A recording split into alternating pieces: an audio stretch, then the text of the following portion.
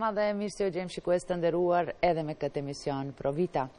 Dhe si edhe emisionet e kaluara, normal se duke bazuar në faktin se gjithnjë më tepër edhe më tej po vazhdon me situata ose gjendja me COVID-19, ne sërish e pam të rrugës që këtë emision t'ja kushtojmë mu kësaj teme, por kësaj radhe nga një këndvështrim tjetër. Do të flasim për pandemin dhe shëndetin mendor, se si e gjithë kjo gjendje jo normale dhe e përditshme, dhe me thënë tashmë 5 muaj po thuaj se jemi me këtë gjendje, të jashtëzakonshme. Unë ashtu do e quaj se me të vërtetë asgjë s'po funksionon ashtu siç jemi mësuar deri tani. Do të flasim me psikologën klinike Edlira Destani, njerit edhe profesoresh në shkollën, nëse nuk gaboj, të mesme të mjekësisë këtu në Shkup, pastaj edhe aktiviste dhe punonjëse.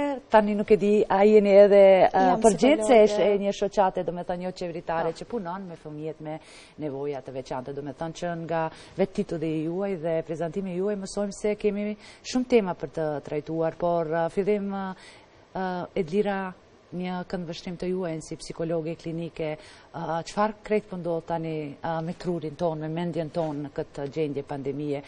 Duke filluar nga unë, asgjë s'më duket se është normale, po ja që duhet funksionojmë, duhet punojmë, duhet të kryejmë obligimet ditore kështu me radhë. Përshëndetje, faleminderit shumë për ftesën, dhe normalisht që duhet që të gjitha obligimet t'i kryejmë, ashtu siç përditshmëria na e ndikon. Në çdo moment të ditës ne kemi angazhimet tona në shtëpi, në punë, në pjesën sociale që mund na ketë ngelur në distancë apo jo, por sërish ajo që po ngelet një pikpyetje shumë e madhe, pavarësisht gjithçka që po na duket sikur njerëz stabilizohet, pastaj prapa carohet, është se si po e menaxhojmë ne shëndetin tonë mendor. Dhe indikacioni i parë që shohim te shëndeti mendor është që një stres është sikur ka mbuluar. Do të thënë, është një val e madhe që po i përfshin të gjithë. Në një mënyrë apo në një tjetër, ne jemi të gjithë të stresuar në një nivel të caktuar. Ju e nisët duke përfshirë dhe veten, unë po e nisë dhe duke përfshirë veten, jo për të marrë shembull konkret ndoshta, por për të dhënë atë mesazhin që nuk është diçka për t'u anashkaluar, nuk është diçka që ne ta fshehim, por vërtet të gjitha këto reagime që organizmi jon po bën në mënyrë jo të adaptueshme, ashtu siç jemi mësuar më herët, që të menaxhojmë një situatë, por mund të flasim dhe ta hedhim pas krave. Kjo pandemie e Covidit është duke na mbajtur pezull për shumë muaj. Dhe sa mendojmë që do të kalojnë 2 java, do të kalojnë 1 muaj, ose çdo gjë ka filluar të ndryshojë, ne prap shohim që shumica e personave ndjejnë kokë të rënduar, shpatulla si të rënduar sikur kanë peshë bar, fillojnë të kërcasin dhëmbët në mënyrë të pavetdijshme, fillojnë të lëvizin, domethënë gjymtyrët, kryesisht gishtat i shohim, domethënë që lëvizin në mënyrë të pa kontrolluar, fillojnë të ankohen për ndonjë simptom që ndoshta në momente të tjera do dukeshin si simptoma të një patologjie të caktuar. Ju duket njerëzve sikur nuk ju japin dot zgjidhjeve çështjeve të cilat më përpara ju kanë dhënë shumë shpesh, duket sikur ka ndryshuar stili gjumit, stili të ngrënit. Normalisht ju duket vetja sikur pavarësisht çfarë kanë arritur, në të gjitha moshat po përfshi, çfarë kanë arritur deri në atë moment, ju duket sikur asgjë më tashmë nuk funksionon. Domethënë, jo thjesht vetëm situata jashtë tyre, po edhe ata vetë brenda tyre kanë filluar të ndjejnë ndryshime të caktuara. Prandaj thashë që është një val e tillë stresuese, e cila dashje pa dashje të gjithë i ka përfshirë. Në fillim të emisionit, a mendoni se ndoshta ne gazetarët ose emisionet që po i bëjmë gjatë gjithë kohës me temën COVID-19 gabojmë, apo ndoshta është në aspekt psikologjik ju i arsyetoni apo jo? Se ka edhe mjaft qytetarë që thonë, domethënë, ndoshta po e teprojmë se gjatë gjithë kohës flasim për COVID-19. Jo ne, po në përgjithësi mediat. Psikologjia çfarë thotë, ose ju si psikolog? A duhet të flasim për këtë? Unë po marr mendimin tim. Ja të zëmë për shembull, ja pse jo Pro Vita, ti kushtohet domethënë COVID-19 derisa zgjat kjo gjendje apo si? Duke marrë një statistikë të caktuar, shumica absolute e personave të cilët ndjekësve të emisionit Pro Vita, po e marr konkretisht, besoj që të gjithë të paktën një herë në ditë ju shkon mendja për situatën që është Covidit, ndoshta kanë dëgjuar për një person i cili është prekur, ndoshta edhe që ka humbur jetën, dhe gjithsesi duke marrë parasysh që ne duhet patjetër të njohim se cilët janë shkaktarët për problematikat të caktuara që mund të cënojnë shëndetin ton, është më mirë që të dim. Pra, gazetarët bëjnë mirë sepse kanë si detyrë të shenjtë që të bëjnë edukimin e popullatës. Dhe ky edukim gërshetohet në këtë emision edhe me një edukim shëndetësor. Do të thënë jo thjesht ajo edukata e përgjithshme që ne duhet të dimë si qysh tek duhet veprojmë, por edhe për një edukatë shëndetësore. Besoni që sado pavarësisht prezantimit që më dhat, unë i shoh shumicat, ndoshta jo të gjitha emisionet, shumicat e emisioneve që flasin për Covidin, i dëgjoj me shumë jo kuriozitet. Nuk mund ta përdorja këtë, po me interesim të ngritur sepse gjithmonë është një moment që ty të ka shpëtuar në një artikull apo në përditshmëri dhe do duhet patjetër që të kesh të dhëna për to. Sa mirë mund të mbrojmë ne në qoftë se i dim se cilët janë shkaktarët. Sa mirë mund të jemi ne apo sa të qetë mund të jemi kur e dim që nuk transmetohet për shembull në një largësi mbi 2 metra ose nuk ka problematika kur je në një ambient ku që të gjithë janë negativ apo diçka tjetër.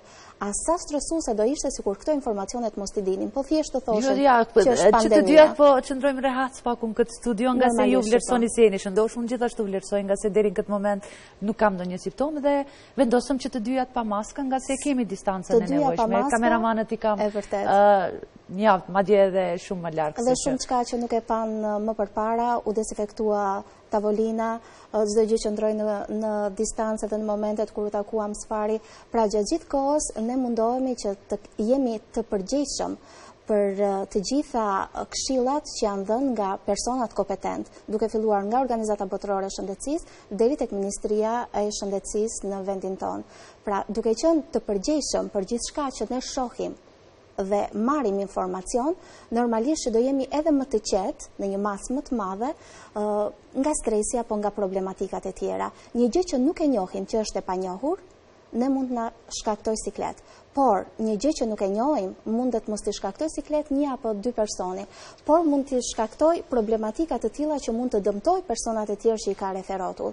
Pra, ne duhet të gjejmë atë ekuilibrin ton që nuk ne e kanë mësuar ndoshta më herët për rastin konkret të pandemisë Covid-19, por se kemi mësuar që në smundje infektive duhet patjetër që të mos t'i takojmë personat të cilët janë të sëmurë, do duhet ruajmë veten dhe të tjerët, do duhet patjetër të jemi në largësi dhe të respektojmë çdo gjë që duhet, do me thënë, është parapar, si personat që janë të prekur që duhet të jenë edhe të qetë nga ana emocionale, sepse gjithë shka që është në këtë mënyrë është një kujdes i tyre për të rimar veten më mirë.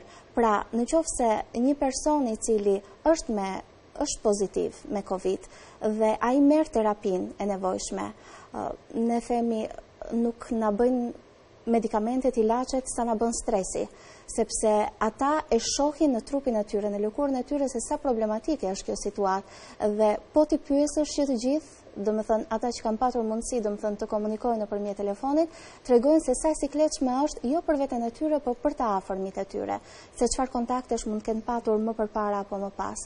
Gjithçka në të gjithë këtë vorvull të madh është që sa më shumë kujdes të kemi, sa më shumë informacion të kemi, aq më të qetë do mund të jemi dhe nuk do të kemi stres të panevojshëm, një acarim të shëndetit mendor në mënyrë të tillë që nuk do i bënte dobi askujt, përkundrazi do i sillte shumë siklet. Profesoresh, jeni psikologe, si ne, ashtu edhe ju ma mërmenja që keni edhe kontakte ose keni dëgjuar edhe teori tjera të ndryshme, dhe me thënë, nga qytetarë të cilët absolut nuk e shohin si një pandemi aq serioze, kërkojnë të njohin dikend që është i prekur dhe disi rinë shumë më qetë, shumë më rahat. Kemi edhe kategori tjetër të këtij të qytetarëve, jo që i akuzon ndonjëri ose ndonjëra prinjesh, po thjesht ju si psikologe, do me thënë, e kishit deshifruar, nëse mund të them një gjë të tillë, kur shohim raste, shohim viktima, shohim probleme, shohim personat e izoluar, nuk shohim nënën, nuk shohim prindërit,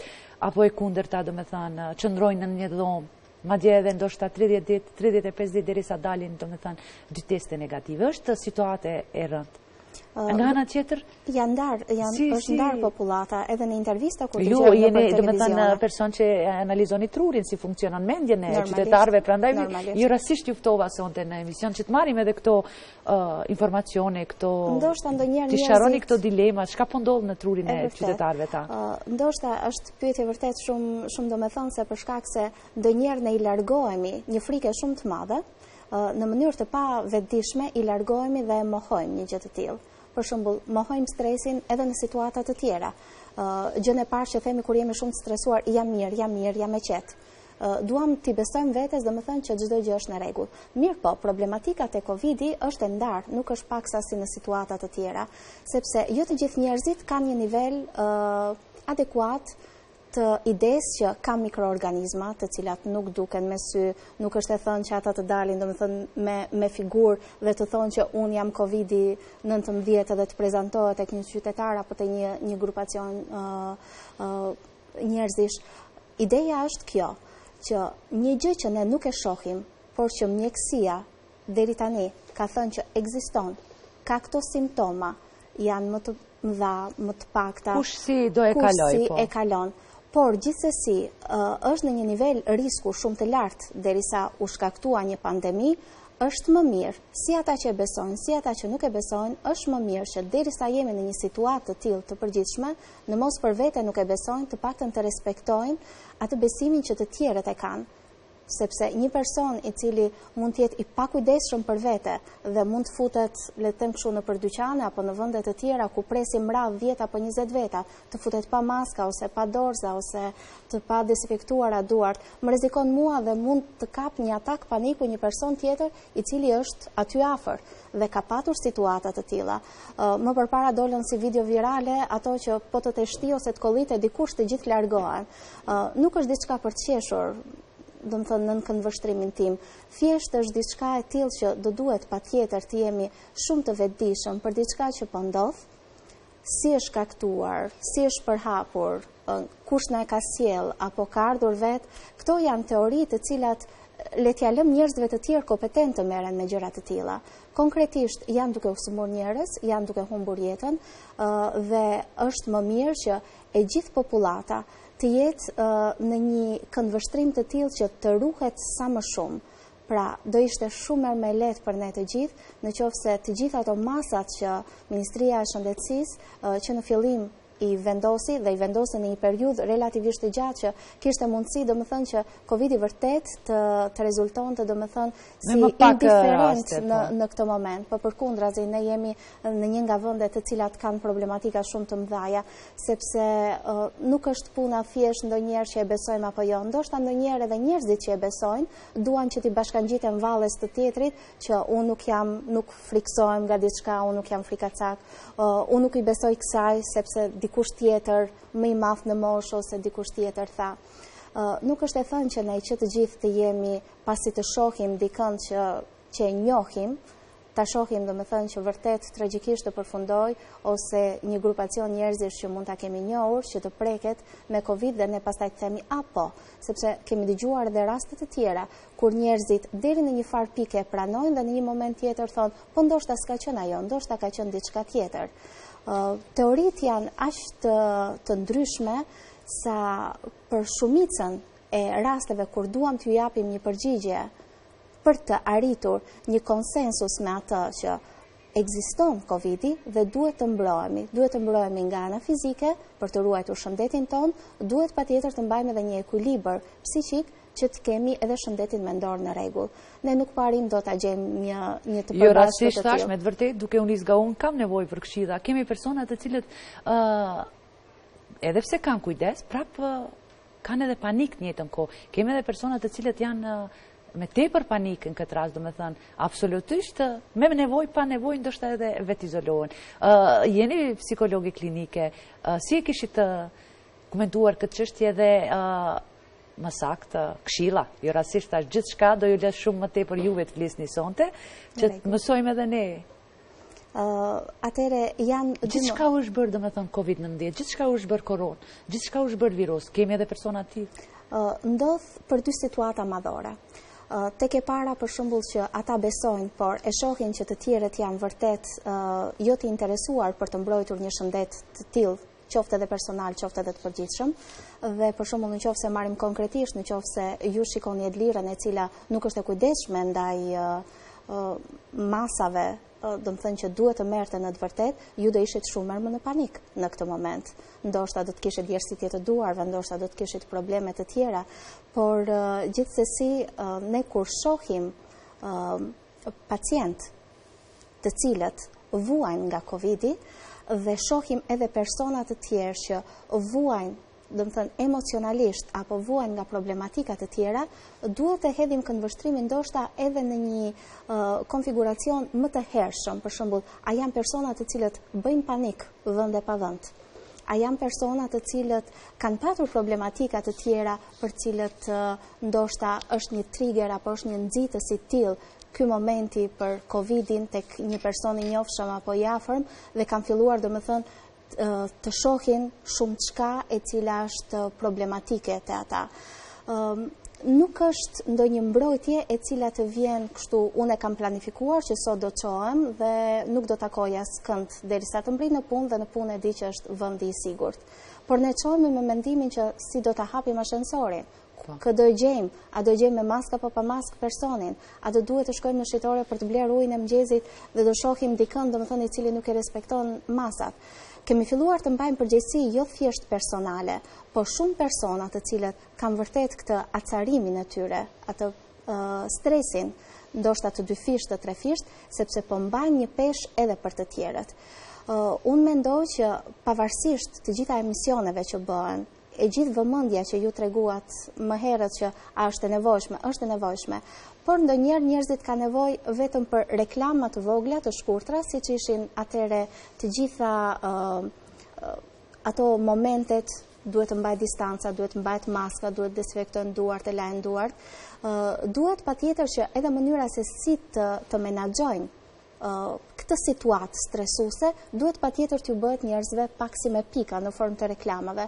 Ndoshta është më lehtë për të menduar duke thënë që nëse ju keni filluar, domethënë që kur të ecni në rrugë, të keni djersitje të duarve dhe jo për shkak të temperaturave të ndryshueshme, ndonjëherë shumë të larta që po ndodhin, por sepse dikush po ju afrohet pa maskë, apo nëse ju duket sikur gjatë gjithë ditës keni një rëndes mbi shpatula, ose keni filluar në mënyrë të pavetëdijshme të kërcisni dhëmbët edhe ndjeni në një moment të pa kuptim që pse ishte gjithë kjo. Kur ju duket sikur shumë çka nga ushqimet që ju keni ngrënë, domethënë për një kohë të gjatë nuk ka shije dhe ju nuk doni të hani, ose keni filluar që t'ju ktheni përgjigje ose bashkëmoshatarëve, ose fëmijëve, ose kolegëve, t'ju ktheni përgjigje në mënyrë të tillë, domethënë pak si arrogante, le ta shpreh kështu, ose me inat, atëherë është më mirë që të fillojmë të themi vetes që të qetësohemi. Dhe nëse nuk arrim do të qetësohemi, normalisht domethënë që të duhet më mirë ti telefonojmë një psikologu. Sa herë që ne të hapemi për problematika, desha ti përmendja që të dyja, të tilla domethënë që nuk mund t'i menaxhojmë dot, është më mirë që të flasim me një psikolog. Ndoshta do i duhet dikujt 10 minuta, ndoshta dikujt do i duhet 10 ditë që të flasi, por gjithsesi këto janë situata të menaxhueshme. Jo rastësisht Ministria e Shëndetësisë ka linja telefonike, po shumë rëndësh doktoresh, s'po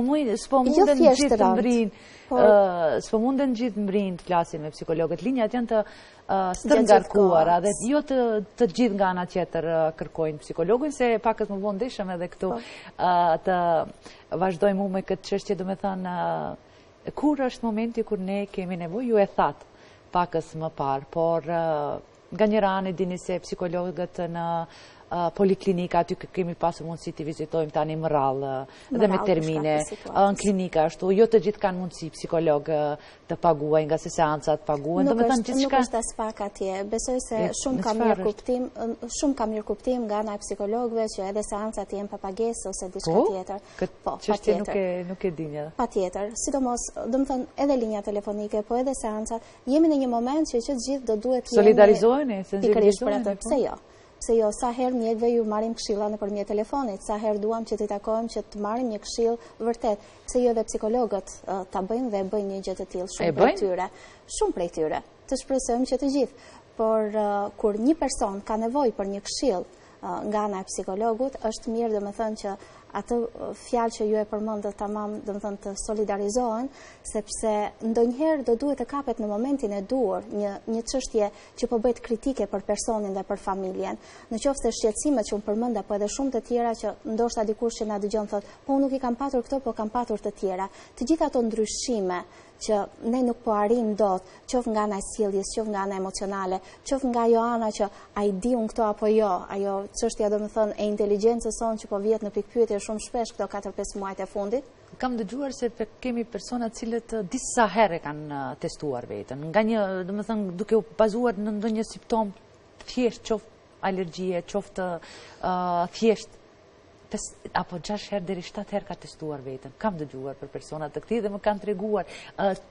Çfarë do i kishit këshilluar këtyre qytetarëve që na ndjekin? Besoj se përpara se sa të bëj një test të radhës, do duhet patjetër në mos ai vetë se ndoshta nuk e kupton veten se në çfarë linje ka filluar domethënë ta zhvilloj përditshmërinë e tij apo këtë jetë në ombrellën e Covidit, do duhet patjetër që një nga familjarët të jetë i kujdesshëm dhe të mos ta bëj atë rrugën prapër në laborator për të bërë testin, por ta bëj rrugën drejt përse drejti në një psikolog që të shihet, sepse ndonjëherë gjërat shumë të thjeshta, emërtimet shumë të thjeshta që ne kur nuk i kemi situatat stresuese mund t'i themi lirisht, në momente të tilla kur ka faktor që organizmi jon nuk po arrin dot që t'i menaxhoj, atëre mundemi të dukemi edhe të paditshëm, edhe të pamenaxhueshëm në situatat ndaj vetes son. Pra, të gjithë këta njerëz që për çdo gjë fillojnë të acarohen, të alarmohen, apo ti te i kalojnë të gjitha ato masat që në të vërtet janë vendosur standard për të gjithë, është më mirë që të takojnë ose mjekun e tyre anë për një këshill psikologjike, ose drejt përse drejti në psikolog. Dhe me personat e kundër, domethënë, kemi personat cilët i kanë simptome gjitha, por nuk pranojnë për të testuar nga ana tjetër, ose thënë më saktë disi e kalojnë kohën duke thënë nuk ka të bëj me Covid. Janë gjithmonë të dy anët e medaljes. Edhe te këta persona janë po ashtu të dy anët e medaljes. Dhe në qoftë se ai vetë do t'i largohet atij faktit, sepse ndoshta ka frikë dhe kjo frikë domethënë bazohet vetëm te ajo që raportimi ju jeni pozitiv mund të jetë vrastare për të nga ana psikologjike, nga ana emocionale dhe gjithçka tjetër. Por ka dhe nga ata domethënë që ndoshta nuk i besojnë, siç treguat ju, dhe duhet patjetër që një familjar ose një person i cili është në ambientet e punës apo të shoqërisë, që do duhet patjetër ta udhëzoj apo të tregoj, domethënë që do duhet për të mirën e tij dhe ndonjëherë për atë na është nevojitur më saktë gjithmonë ajo pjesa e shoqërisë dhe familjes që ne të jemi domethënë më konkret dhe më të hapur me ta.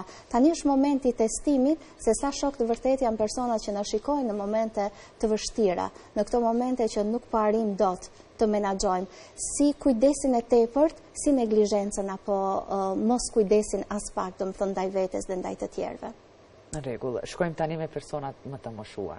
Aq më tepër kur e dim se kanë edhe smundje kronike, nga ana tjetër gjithë po mundohemi disi të prevenojmë nga infektimi eventual, po ja që edhe nuk i vizitojnë pastaj, edhe është shumë rëndë se nuk e kuptojnë një gjë të këtij, nuk munden aq lehtë ta pranojnë fëmijët mos i vizitojnë, ose edhe nëse i vizitojnë, domethënë qëndrojnë në distancë, ato vizita janë shumë të rralla, domethënë nisemi apo jo pakës parë se të hym në studio biseduam për këtë, se sa na mungojnë në këto qaste, po ja që për të mirën e të gjithëve.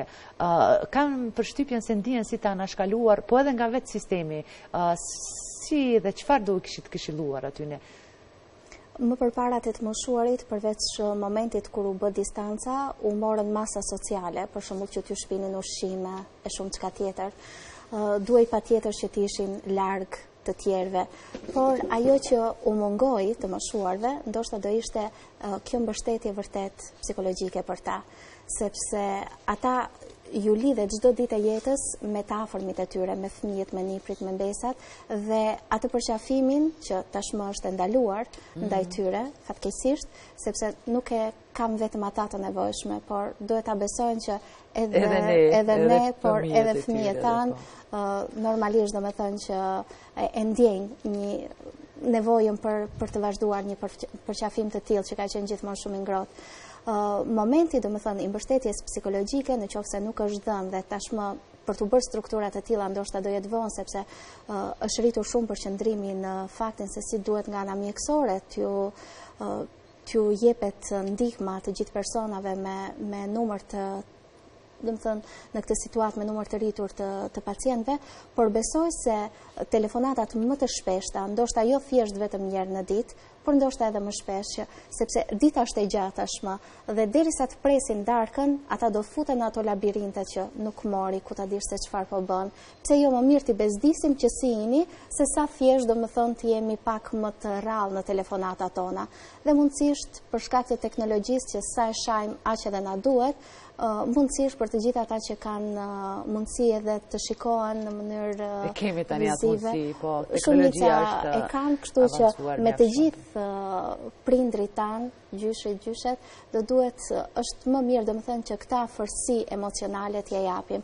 Dhe absolutisht mos themi që kemi qenë dhe këtu, në një gjë që ndryshon nga rutina jonë, është më mirë që të mos ju a themi, sepse ata mund të krijojnë shumë çka nga ato idetë e tyre që këtu kanë qenë më të rrezikuar, kurse tashmë janë mësuar me rutinën, por diçka të re është më mirë që të mos themi. Ca këshilla, doktoresh, si të reagojnë personat që janë edhe të moshuar, por edhe me smundje kronike. Ata tani edhe nuk mund vizitojnë mjekun. Gjithçka shkon përmes sporteleve, në barnatori kanë recetat gati, rrallë herë i merr mjeku për t'i kontrolluar, ose shpeshherë edhe kthehen nga se nuk kanë bërë ndonjë test. E dini si po funksionon e gjithë kjo në vendin tonë, domethënë, po edhe në vende tjera, pse jo. Ata më së shumti më duket se kanë nevojë për këshilla ose si ta kanë nevojë për empatin më shumë, pikërisht për atë qetësinë që mjeku. Po edhe janë të rrezikuar, disi e vërtet. Është një kombinim që ata janë vërtet i personat sikletshëm. momentalisht që më së shumti po besojnë. Është e vërtet. Në momentin, domethënë, kur gjithmonë kanë shkuar te mjekët, ata kanë patur nevojë që mjeku të thotë ini mirë, sot më e dukur më mirë. Nuk na kushton asgjë kur të takojmë persona të tillë, edhe ne që nuk jemi mjek, për shembull nuk apo farmacist dhe nuk e kemi këtë impakt, këtë kontakt me më të moshuarit, është mirë domethënë që të gjithë të kemi një hije të tillë empatie që t'i kuptojmë. Ju duket vetja sikur janë mes njerëzve, po shumë të vetmuar. Ju duket prapë sikur çdo gjë e kanë, mund t'i kenë medikamentet, mund t'i kenë gjithçka, po prapë sikur janë të braktisur. Prandaj është mirë që pjesën emotive, pjesën emocionale, atë që thash bisedat apo në momentet kur i marrin qoftë edhe nga i sporteli, dikush ja jep në sportel, një buzëqeshje apo një fjalë mirë për ta është një ilaç, le ta them kështu në gjuhën popullore, e cila do i mbaj domethënë me një entuziazëm shumë më të lartë se sa mund të ishte thjesht vetëm ajo receta e gatshme vetëm për 2-3 minuta që do të jetë në duart e tyre. Edhe një çështje tjetër lidhur me personat e smur kronikisht, të cilët kanë kujdes më shumë, domethënë, shpeshherë tani më veç edhe nuk dëgjohen shumë se ankohen, nga se nga frika edhe sikur të kanë nevojë tek mjeku për çështjet e tyre, smundjet e tyre kronike, disi kanë frikë të vizitojnë mjekun se eventualisht mos të infektohen ose mos t'i mbaj mjeku, mos t'i dërgon në spital se pastaj zihet çfarë ndodh, edhe nuk shkojnë. Profesoresh, e vërtet. Si ju do e kishit sqaruar ose të mësak, çfarë do na kishit këshilluar? Besoj se na ndëgjojnë, nëse jo sot kemi edhe 2 ritransmetime në momentin kur ata kanë shqetësime të tilla dhe gjithmonë ju kanë thënë mjekët tam që të telefonojnë, ndonjëherë ne ja anashkalojmë, edhe kur na thot ndonjë i afërm disa situata pak më të agravuara, pak më të rënduara, ne prapë ja anashkalojmë. Është mirë domethënë që ato biseda të mos zgjasin shumë pak, por të shihen të gjitha aspektet. Domethënë, atë që besoj se mjekët janë shumë të vëmendshëm në mënyrën se si e marrin atë pasqyrën klinike të pacientit, besoj se janë të kujdesshëm në mënyrën edhe se si ja interpretojnë momentin tjetër se çfarë hapi do të hedhi.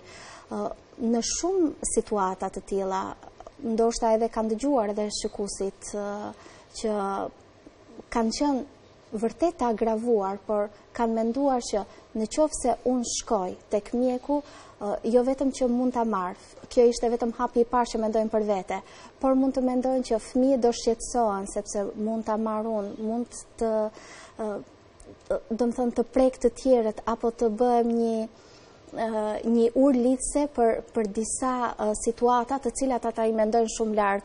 Besoj të gjithë jemi në këndvështrimin e personave më të moshuar, edhe ata që kanë edhe smundje dhe dinë se si është dhimbja, se si janë ato ecejaket nëpër klinika apo nëpër institucione të tjera shëndetësore, ata e kanë vërtet shumë më të vështirë, domethënë mënyrën se si ta përballojnë. Nga ana psikologjike nuk mund të them gjë tjetër veç se duhet patjetër që edhe familjarët, por edhe personat që janë në këto institucione shëndetësore të ndajnë kohën për më shumë empati ndaj tyre, të ndajnë kohën që ti dëgjojnë më gjatë. Vërtet do duket sikur telefonata do zgjasi më shumë, por besoni që është një situatë e cila do të rrumbullaksohet me pasojat më të pakta të mundshme, sepse nëse lëm diçka zvar, normalisht do me thënë që ajo do të filloj edhe të shqetësoj shumë edhe nga ana emocionale. Dhe në qoftë se një i moshuar vuan edhe nga takikardia, normalisht që kur të filloj të shqetësoj, mund ta bllokoj dhe kemi problematika shumë më të mëdha. Jo rastësisht gjithmonë situatat e stresit kanë një pasojë të tillë që edhe nga ana somatike shihet. Dhe këto gjëra që i ndjejnë vetë personat e moshuar dhe që kanë edhe smundje kronike, meqense e morëm këtë kategori, janë jo vetëm më të rrezikuarit momentalisht, dhe besoj se edhe të gjitha mediat kur kanë dhënë raportime fatkeqësisht ju kanë shoqëruar edhe personave të cilët edhe kanë humbur jetën apo kanë qenë në gjendje shumë të vështirë klinike, kanë thënë, domethënë që ka patur edhe smundshmëri të tillë. Ata ndoshta nuk kanë shkuar askund, por gjithmonë kontaktet e dyta apo të treta, pikërisht ato mosmbajtjet e rregullave të një personi që mund të jetë edhe thjesht komshiu, s'mund të flas domethënë vetëm për familjarët, sepse ndoshta ata e kanë një vëmendje shumë më të shtuar te prindrit e tyre apo te të afërmit e tyre.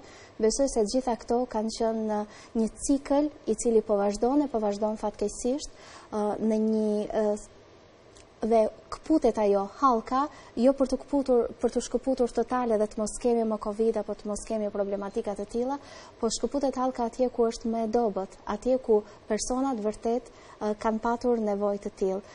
Mjekët i dëgjojnë gjatë gjithë kohës, domethënë të gjitha të dhënat që i japin ose vetë pacientët drejt për së drejti ose personat që kujdesen, dhe besoj i marrin masat. Mirë po, ajo që mua më ka bërë përshtypje shumë janë edhe personat të cilët mund të jenë të moshuar apo jo, mund të jenë në një moshë të caktuar, por që kanë patur shoqërues për shkak të problematikave të tyre, për shembull personat me nevoja të veçanta, dhe për një periudhë relativisht të gjatë kohë nuk kanë mundur dot të kenë edhe ata si asistent në shtëpitë e tyre apo në ambientet e tyre. Për ata më duket ka qenë vërtet një situatë ekstremisht e vështirë.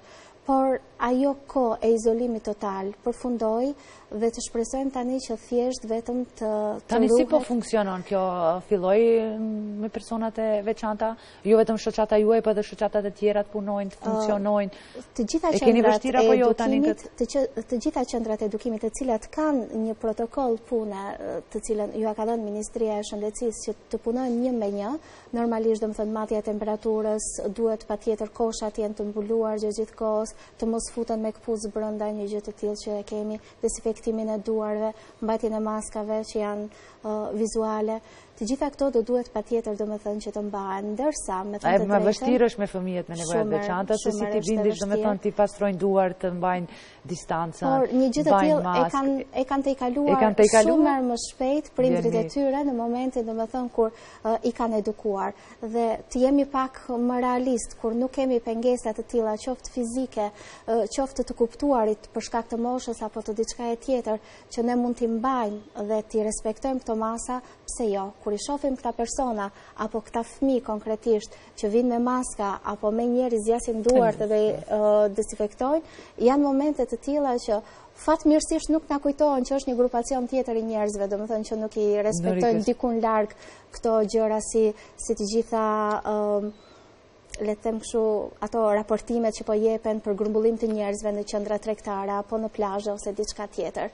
Është mirë që të gjithë t'i gëzohen jetës, por për sa kohë gëzimi dikujt apo tejkalimi i situatave në mënyrë jo adekuate të masave të për mbrojtjen e vetë edhe të tjerëve të i kalohet edhe shikohet, do më thënë që është një neglizhim total, është mirë, do më thënë që pak të rasin ndërgjegjes, besojnë apo nuk besojnë, të paktën të mbrojnë personat e tjerë që vërtet, realisht, këto numra, do më thënë që po shohim, nuk është thjesht vetëm për të bërë alarm, nuk është thjesht që mjekët duan të kenë një numër të shtuar të pacientëve, nuk është thjesht që psikologët duan një numër të shtuar të klientëve të tyre për të patur, do më thënë, si klientë rinj ti trajtojnë për depresionin, apo për stresin, apo për problematikën e tjera. Edhe mos harrojmë që edhe vetë mjekët ndoshta shumë shpejt, ndoshta edhe më veç ka nevojë për të rrëfyer për psikolog, se kanë parë gjithçka, janë ballafaquar me, edhe pse janë mjek, e din psikologjin, po edhe psikologët kanë nevojë në shumë situata që kanë bërë. Kemi ardhur në një cikël të tillë shoqëror që kemi nevojë për njëri tjetrin. Duke parë që kemi nevojë për njëri tjetrin, do duhet patjetër ta mirëkuptojmë tjetrin. Nuk është momenti që ne të ngrejmë kështjella në rër, ndodhi apo nuk ndodhi kjo, i besojmë apo nuk i besojmë një gjëje. Është pandemi, dhe duke qenë pandemi, gjithë bota i ka hedhur syt nga diçka që do duhet të kujdeset jo vetëm thjesht për individin, po secili individ do duhet të mbajë përgjegjësi jo vetëm për vete, po edhe për të tjerët. Vërtet, edukata shëndetësore apo edukata e përgjithshme, apo le të marrim, domethënë që shumë persona ta marr Ballkanin, që të mos them diçka më tutje ose më konkrete, jemi pak neglizhem në të gjitha aspektet. Për shembull, kemi dëshirë që atë liri që e kemi fituar përpara 20-25 viteve, lirinë e të shprehurit, lirinë e lëvizjes, liri të veprimtarisë që bëjmë, është mirë që t'i vëmë pak fre, sepse liria e secilit është atje ku nuk preket liria e tjetrit. Besoni që situata nga më të çuditshmet vijnë përpara një psikologu, kur e shohin që personat të cilët e dinë shumë mirë se çfarë po ndodh, duan ta anashkalojnë gjëra pikërisht për atë, sepse nuk duan që të duken të dobët në sy të tjerëve, sepse mund të besojnë apo jo në diçka. Ti prekim tani personat që janë të prekur me Covid, që janë në gjendje të mirë shëndetësore ose gjendje të lehtë, por që qëndrojnë në shtëpi. Këshilla për ta, si ta kalojnë izolimin më lehtë, se nuk është lehtë, do të thënë, besoj që keni dëgjuar, keni pasur raste, ose ndoshta edhe keni dhënë këshilla, ju e dini megjithatë jeni psikologi klinike.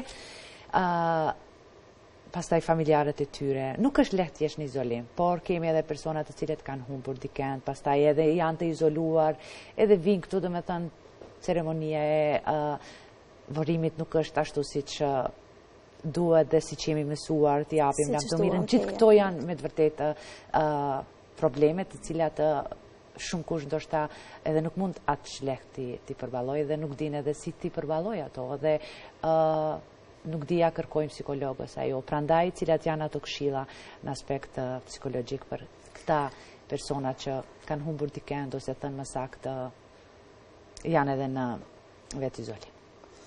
Po e nis nga rastet më të lehta, nga ata që janë në vetë izolim për shkak se janë pozitiv, por nuk kanë shenja. Fatmirësisht shëndeti i tyre, domethënë në pamje të parë, po edhe ata që ndjejnë, domethënë është çdo gjë në rregull. Mirë, po ajo pjesa psikologjike këtu, lojrat që bën truri tyre është pak, domethënë, si më aktiv se sa çdo gjë tjetër.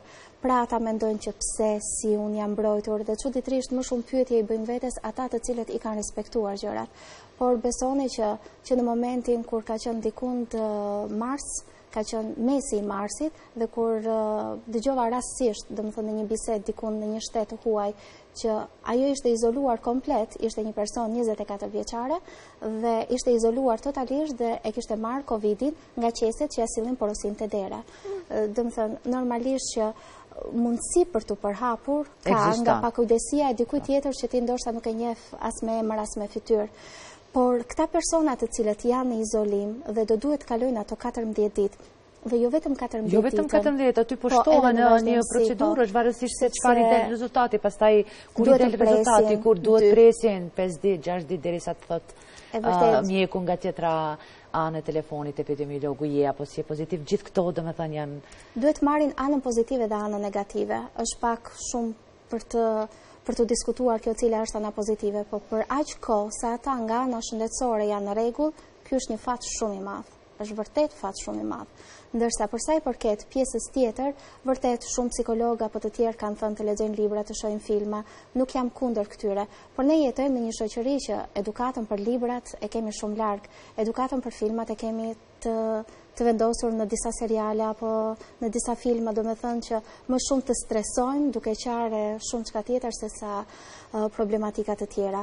Më e rëndësishmja në absolut është që të bëjnë atë që ata e ndjejnë. Ta zëmë çfarë mund të bëjnë në një dhomë të izoluar 15 ditë, jo rastisht ju mora, mund të na këshilloni. Nuk guxojnë të pastrojnë, nuk guxojnë dalin jashtë, përgatisin ushqim gjatë gjithë kohës. Testin të vetvetja, domethënë mendrisht, nëse po sikur një ditë të ndodh një gjë tillë, çfarë do të bëje? Dhe normalisht unë duhet të shoh, domethënë nga një këndvështrim i shëndetshëm, Covid negativ, se çfarë mund të bëja. Asnjëherë nuk është e njëjta, besoni, sepse personat të cilët i njohim dhe kanë qenë ndryshe për ta imagjinuar jetën apo aktivitetet që mund të bëjnë në shtëpi apo jashtë saj, por le të fokusohemi vetëm te shtëpia, kur ka dalë Covid negativ, as pak nuk ka qenë e njëjta gjë, sepse gjatë gjithë kohës ata kanë menduar që pse mua, si mua, po kur e kanë patur kontaktin e fundit. E kanë analizuar gjendjen, e kanë analizuar shumë. Çfarë ka ndodhur, ka ndodhur. Kjo duhet të mbyllet si cikël. Thjesht është ajo këshill që duhet marrin nga mjeku çdo ditë, dhe në qoftë se e kanë të nevojshme që të bisedojnë edhe nga ana emocionale për gjendjen që kanë, pse jo, domethënë edhe të flasin me mjekun, se ndoshta jo të gjithë kanë mundësi që gjysmë ore të flasin me mjekun, gjysmë ore me psikologun, pastaj me fëmijët apo me të afërmit e tyre. Thjesht do duhet domethënë që të jenë vërtet të hapur për gjithçka që ndjejnë, jo vetëm nga ana fizike, unë mora ato raste që janë më të lehta, por edhe nga ana emocionale, sepse nga ana emocionale ata mund të shprehin shumë çka. Dhe kjo shprehje shumë çka ndonjëherë ngatrohet sikur janë sëmundje të tjera shoqëruese, por në të vërtetë nuk janë as pak. Sepse në qoftë se ti thua që kam filluar të kem haresa, ndoshta më ka ndikuar keq, në të vërtetë nuk është haresa as pak, është thjesht vetëm një lojë e tillë që stresi po na bën, apo po ju bën konkretisht, domethënë këtyre personave. Është mirë që të merren me atë gjë që atë ditë, atë moment e ndjen të nevojshme. Në qoftë se 10 gjëra i kanë të ndaluara, për shembull të dalin, le të zgjedhin një gjë që mund ta improvizojnë që s'do e kishin bërë kurrë më herët. Ndërsa në momentin tjetër për të biseduar duhet patjetër të bisedojnë sa më gjatë. Ti lodhin të gjithë personat që njohin dhe nuk njohin. Gjatë gjithë kohës mund të lodhin me telefonata dhe do duhet patjetër këshill për personat e tjerë që do duhet patjetër të dëgjojnë me vëmendje. Këtu desha domethënë ne të tjerët si të reagojmë. Shumë në rregull, ne duhet të dëgjojmë. Duhet të japim këshilla apo jo, se ndonjëherë edhe kur të flasish mirë, thuash mirë, domethënë duket se përveç momentit që të mos të japim këshilla, mund të dalësh lirisht, të gjitha këshillat e tjera janë të mira, sepse ndonjëherë këto biseda nuk janë me qëllim që ne të flasim si je tani në vazhdimsi të bisedës, po thjesht si je mund të jetë përshëndetja e fillimit, në qoftë se çdo gjë është në rregull, pastaj mund të vazhdohet domethënë me çështje që në qoftë se unë edhe se vdia njihemi për një periudhë të caktuar kohore, nuk janë vetëm thjesht pyetjet e Covidit që na kanë lidhur dhe mundet domethënë që të bëjmë biseda të cilat... Po në fund po ndodh që të flasim ndonjë temë tjetër. Gjithçka po sillet, edhe nëse vazhdojmë një temë, prapë përfundojmë në temën e Covidit. Nëse personi i cili është izoluar dhe do që të bëj bisedën e Covidit, mund të bëhet, por asnjëherë me doza nga ana e personit tjetër në mënyrë tragjike. Thjesht do duhet të dihet që çdo gjë kalon. Ne fatmirësisht, e them fatmirësisht, sepse e pam që të gjithë se si ishte izolimi. Domethënë, ishim apo sishim të prekur me Covid, ne që gjithë si popullat ishim të izoluar. Dhe normalisht që e kuptojmë. Përveç faktit që nuk e kuptojmë se si mund të jetë ajo pesha emocionale e personit i cili është i prekur. Ndërsa vërtet problematik shumë e madhe edhe në biseda dhe në gjithçka tjetër është për personat e tjerë, për të afërmit e personave të cilët kanë humbur personat të cilët janë me Covid dhe nuk janë të pakt, duke ardhur dhe duke ushtuar rrethi personave që njohim, fatkeqësisht dhe vërtet si në çdo rast humbjeje nuk di njeriu çfarë të shprehë më shumë se ngushëllimet. Prandaj do duhet të gjej një moment për shkëputje të bisedës nga një situatë në një situatë tjetër, ndoshta edhe e përgjithshmja tashmë është bërë Covid, edhe e veçanta tashmë është bërë Covid, po kjo varet gjithmonë nga dy persona të cilët flasin, pa prekur, le të them kështu, anën emocionale dhe duke respektuar kujtimin e personit që ka humbur jetën dhe duke respektuar normalisht edhe respektin që ai person me të cilin po flasim në telefon ka për personin tjetër. Duhet jemi njerëzor mbi të gjitha dhe duke qenë njerëzor vet automatikisht del edhe ai niveli psikologjik në formë të këshillës që duhet i japim personave. Rëndësishme është që sa të jemi me frym, me mendje, të mundemi të sintetizojmë një jetë të tillë që të jetë funksionale. Fillimisht jo funksionale ndoshta për shoqërinë, për personat të cilët janë Covid për momentin, por është mirë domethënë që të jemë funksional për veten e tyre. Funksionaliteti nuk do me thënë vetëm nevojat fiziologjike, të mos keq kuptohemi vetëm për të ngrënë, për të pirë, por funksionaliteti do me thënë mbi të gjitha që edhe ata të mendojnë se vërtet një periudhë e tillë nuk është e pafundme. Ka një fund. Pavarësisht se po merren masa si për shkollimin, si për gjithsesi do e ketë një zgjidhje të caktuar, ku herët avon ndoshta do jemi të gjithë të inkuadruar në këtë cikël shumë të çuditshëm, por nuk do të jetë i përjetshëm. Dhe për këtë arsye do duhet jemi shumë të bindur në vetvete që sa më mirë ta menaxhojmë situatën, që të dim të mendojmë pozitivisht. Në një situatë ku ka problematika shëndetësore dhe problematika që kanë edhe me humbje jete, fjala të menduarit pozitivisht ndoshta jo nga të gjithë do të kuptohet në mënyrën e duhur. Por le të them këtë, pozitivisht do të thotë që jeta vazhdon gjithsesi. Jeta duhet patjetër që të merret, të kapet nga themeli. Për shembull, nëse një maturant e kishte para 3-4 muajve problematikën më të madhe se si do ta kalonte në maturë, normalisht edhe ata kaluan një situatë shumë të sikletshme. Ndoshta ndonjë 30 vjeçar do thotë çfarë halli kanë të tjerët, çfarë mendojnë këta. Por ne duhet të kuptojmë që të gjithë në bazë të nevojave që kanë. Duhet ta kuptojmë një fëmijë 2 vjeçar që ka nevojë të luajë në park, duhet ta kuptojmë një fëmijë 5 vjeçar që ka nevojë të ketë një shoqe për të luajtur me kukullat e saj, duhet ta kuptojmë një 8 apo 9 vjeçar që ka nevojë domethënë për ato nivelet e të kuptuarit dhe të socializuarit shumë herë më të madh, ashtu siç duhet të kuptojmë edhe një adoleshent apo konkretisht një student i cili vërtet ka dashur e ka menduar shumë herë më ndryshe studimet dhe ja që ka ngecur në një vorvull të tillë, vetëm laptopi me 1 apo 2 profesor dhe çdo gjë mbaron aty. Problematikë është për nënat apo për prindrit në përgjithësi të fëmijëve me nevoja të veçanta, të cilët kanë kaluar një situatë vërtet ekstrem, shumë të vështirë. Problematikë është për ata prindër që lanë fëmijët, le të them kështu, jo tamam të aftë për të menaxhuar një situatë disa mujore, sepse mund të kenë qenë dikund jashtë. Problematikë është kudo, edhe të gjitha ato nivelet që ju morët konkretisht FD për shembull për të moshuarit apo për persona të cilët vuajnë edhe nga sëmundje kronike. Definitivisht ndryshoi gjithçka, e dim se duhet të bashkëjetojmë me virusin edhe një kohë të gjatë, sa do jetë do e shohim, Allahu Zoti do e kalojmë këtë gjendje.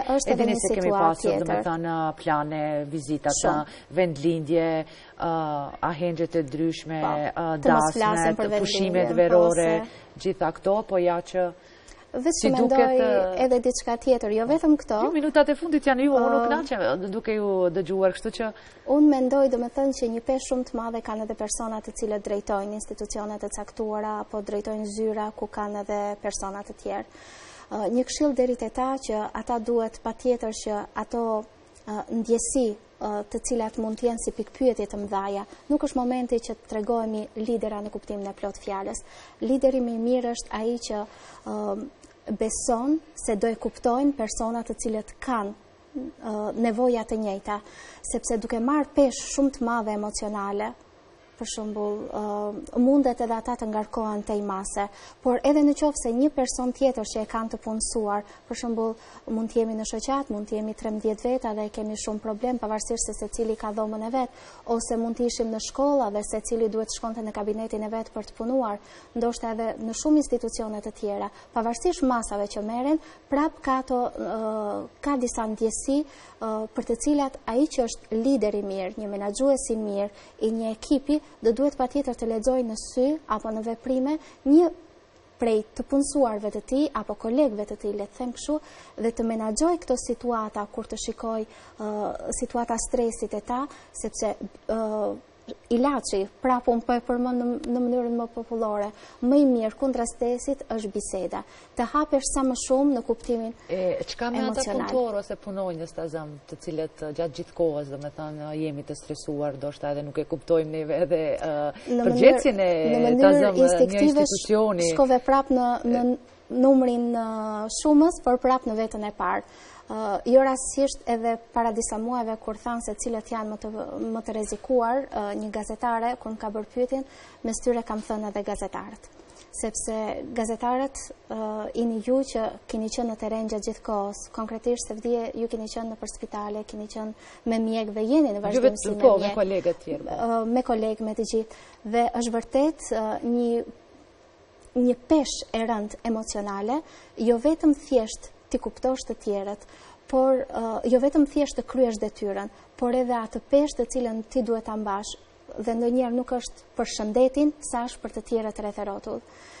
Pra, nëse ne ju shohim me mikrofon në dorë duke marrë intervistë për të dëgjuar një pjesë e popullatës këshilla që mund të merren nga mjekët, apo nga ekonomistët, apo le të zgjerohem nga avokatët, vjen një moment i caktuar kur pas heqjes së mikrofonit, ti duhet të jesh patjetër në studio me kolegët e tu, duhet të shkosh në familje, duhet të kesh aktivitete shumë të mëdha. Në qoftë se ne kemi qëndruar gjatë gjithë kohës edhe kemi menaxhuar atë situatën si duhet më pas kohës së izolimit të sillemi, ju nuk keni patur kohë për një gjë të tillë.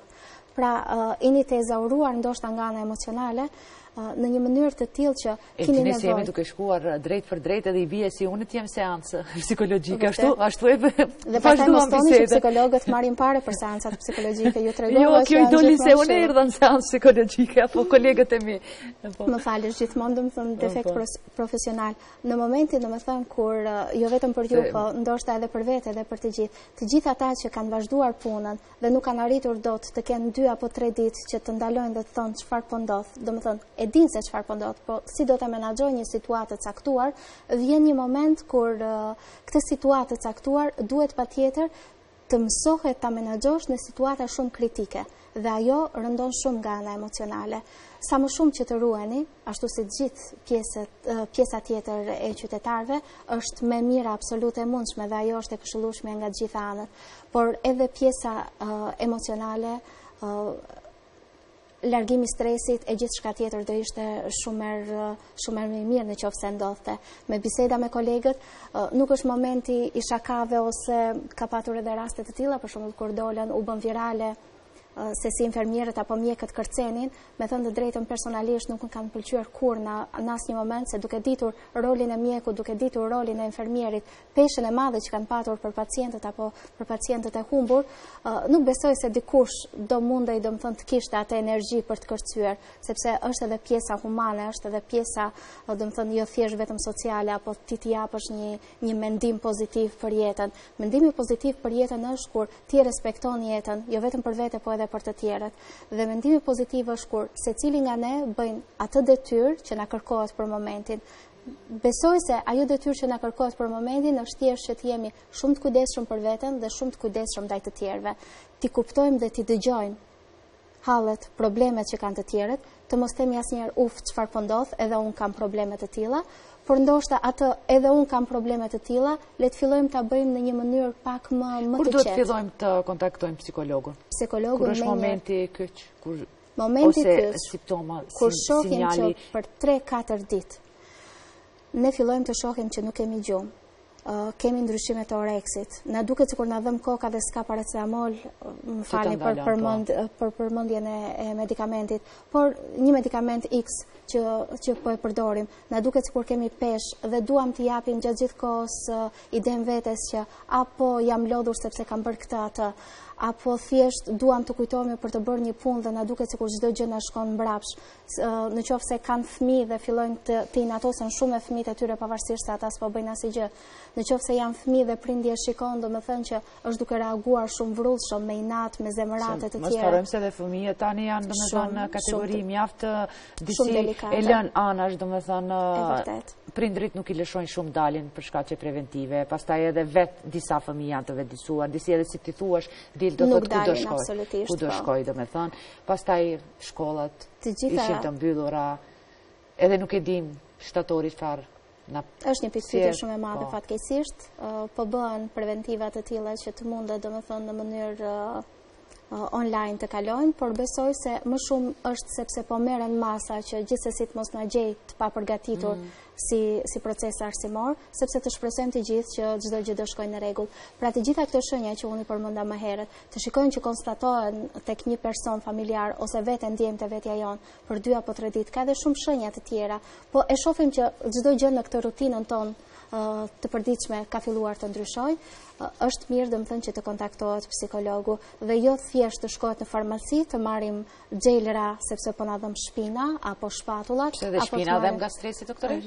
Profesoresh? Dhëm. Po? Dhëm çuditërisht. Diçka tjetër vazhdoni deri në fund minutat e fundit, po? Bën, atëherë në momentin kur na duket sikur duam të zgjidhim diçka, por nuk arrim dot. Për shembull, ju keni përzgjedhur, kemi anvisa të cilat ankohen, un kam 10 vjet anvis, ama nuk po arrit dot, domethënë që të gjej se çfarë duhet ju gatuaj fëmijëve për nesër. Domethënë ka nga ankesat më të çuditshme që në të vërtetë nuk është asgjë tjetër, nuk është mungesa ekonomike fatmirësisht në këto raste, por fatkeqësisht janë sinjalet e para të një stresi. Dhe stresi do jetë më pas një nga simptomat kryesore, të cilat do mund të lidhen me ato problematika që nuk ka më vend psikologu, po do duhet patjetër të shkohet te psikiatri. Prandaj është mirë që në shenjat e para nuk i sjell problem askujt në qoftë se ti shpreh problematikat, shqetësimet e tua. Këto shqetësime, duke filluar nga dhimbjet më të çuditshme, duke filluar nga koka, edhe shpinën po e përmend prap, duke filluar nga problematikat e gjumit, duke filluar nga ato inatet apo shpërthimet e zemratës, duke filluar nga ato ndryshimet e oreksit, duke filluar nga momentet që nuk arrim dot të japim logjikisht përgjigjen për një situatë të caktuar. Thash duke filluar, sepse që të shenjat e para, kur të shohim gjërat të tilla, pa u agravuar gjërat, të mos presim më shumë se 72 orë, psikolog ka kudo, rreth rrotull, është më mirë domethënë që të bëhet një seancë psikoterapeutike dhe të shikohet se ku janë problematikat. Ndonjëherë, siç e përmenda edhe në fillim të emisionit, mund të jetë thjesht vetëm një 10 minutë dhe njeriu duket sikur eureka e zgjidhi, po un jam këtu dhe tani edhe e di domethënë se si duhet sillet. Për të tjerë, nëse është diçka që mund të ketë kaluar edhe më herët probleme, ose problemet nuk janë aq të lehta për të zgjidhur sepse ka diçka të fshehtë të cilën edhe ai vet apo ajo vet nuk ka arritur dot ta zgjidhi, është më mirë domethënë që në momente të tilla të jetë drejt për së drejti me psikologu në bisedë. Lira, faleminderit që ndat kohë na i dhat këto këshilla, sugjerime, informacione dhe besoj se të gjithë ata që ka nevojë, pas kësaj që e dëgjuan sonte në televizion, do i marrin psikologët dhe do fillojnë punojnë me vetveten, nga se edhe në mendje shëndosh apo jo, siç thatë edhe ju, trup të shëndosh, nga se jo të gjithë mund të paramendojmë ose të pranojmë se nëse jemi në stres, dhem shpina. Zakonisht mendojmë se shpina na dhem nga ndonjë spandiloz, nga një diagnozë tjetër, apo kemi fjetur ndoshta në pozitë palakmueshme, pa të përshtatshme dhe na dhem shpina. Po ja që shpina po pas ka mundësi të dhem. Kot pleq nuk thoshin më përpara që këtu e ndjej të gjithë. Është bara e viteve dhe jo thjesht e problematikave që janë dhe jo gjithmonë mund të ishte thjesht vetëm e problemeve cilat kishin të bënin me lokomotorët. Në rregull. Atëherë ishte kënaqësi t'ju kemi në studio, shpresoj se çdo herë kur do kemi nevojë do jeni këtu, qoftë ju, qoftë edhe psikologët e tjerë. Shumë faleminderit. Faleminderit për gjithçka. Dhe ja, pra, shikues të nderuar, do të qetë edhe këtë emision të drejt për drejt pro Vita, ku siç vërejtët patët mundësi të ndiqni bisedën me psikologën klinike Lira Destani, apo jo, dhe me cilën me të vërtet mendoj se trajtuam shumë çka, por megjithatë ngele që ju ta vlerësoni dhe të na ndiqni edhe të hënën e ardhshme. Deri atëherë, mirëmbëjtje.